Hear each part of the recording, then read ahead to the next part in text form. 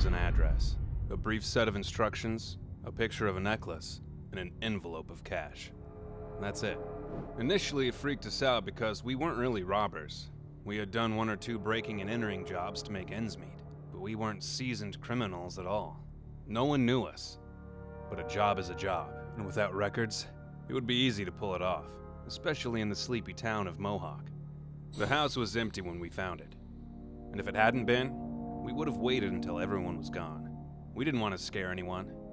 The 3 of us found a back window and climbed in. It was pitch black. We made our way up the stairs pretty easily and found the bedroom where the necklace was supposed to be locked away in a safe. Something was weird about this house.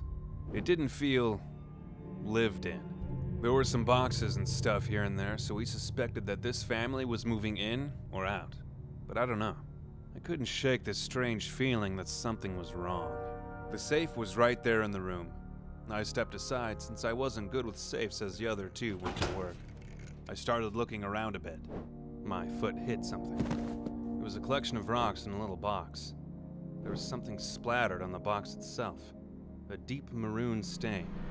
I started to feel sick. But before I could say anything, the other 2 got the safe open. It made a loud clinking noise as they peered inside. It was empty. They pulled out the instructions to read them again, but I knew this was all wrong. Not only that, but we weren't alone. You know how you can just tell sometimes that someone is watching you? I whispered out to the others.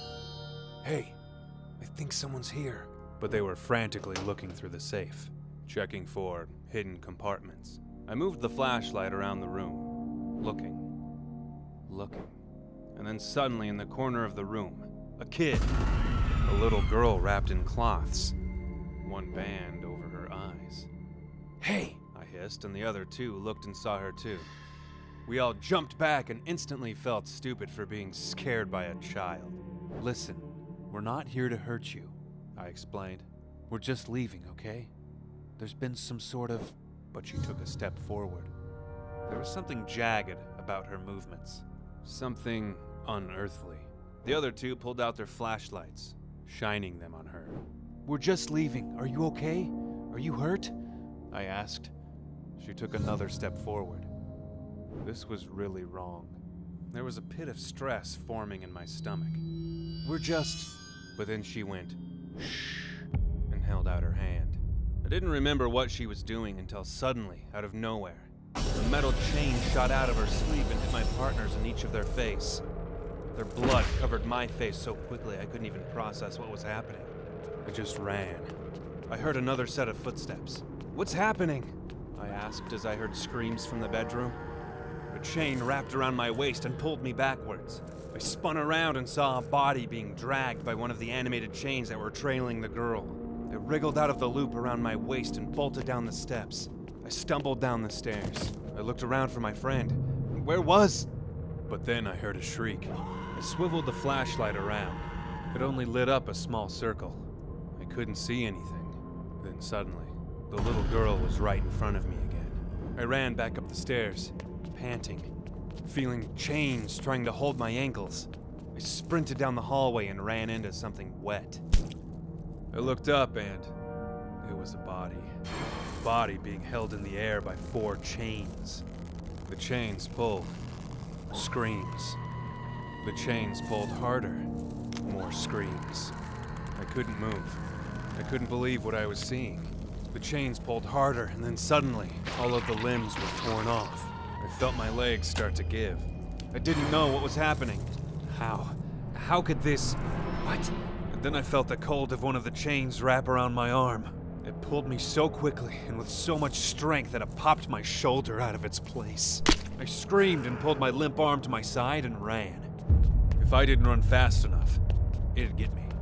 If I didn't get out of there, she'd pull me apart. I got to the back of the house and tried a window, but it wouldn't budge. I tried the door, but chains were starting to cross over the entrance. So I ran to the front of the house. I tried to open the mesh door with my good arm, but it wouldn't give. Just outside, I saw people from the neighborhood. They were all standing out there. Probably gathered because they heard the noises. "Help!" I cried to them. "Help me! There's someone in here!" The sound of the chains was getting closer and louder. I couldn't quite make out the faces of the people just outside, just beyond the mesh. The darkness of night was shielding their eyes. Help! I tried to throw my body against the mesh door, but it was reinforced with something. Help! I felt the cold, stiff chains start to wrap against my ankles, crawl up my legs, around my body. I felt them tighten. I kept looking for someone's face to be illuminated slightly, but all I could really see were the red blinking lights of what seemed to be pagers on their waists. They all had them. I narrowed my eyes trying to make out even just one person's face, but it was too dark. The chains were around me, squeezing me. It felt like my bones were about to break. But that's when I remembered my flashlight. This was it, the final chance. After this, I wouldn't be able to move my arm at all. I pulled it out and turned it on towards the people outside. The light hit their faces. And then I saw them. They were all smiling. Before I could do anything, the chain spun me around and I was facing that girl again. The girl wrapped in cloths. The chains wrapped around my mouth. Tight, pulling hard against my teeth. Blood was starting to leak from my lips. I screamed as loud as I could, but it was just a muffled yell. And as the chains started to tear into my body, the world went quiet outside except for one person who whispered, "Thank you for your sacrifice."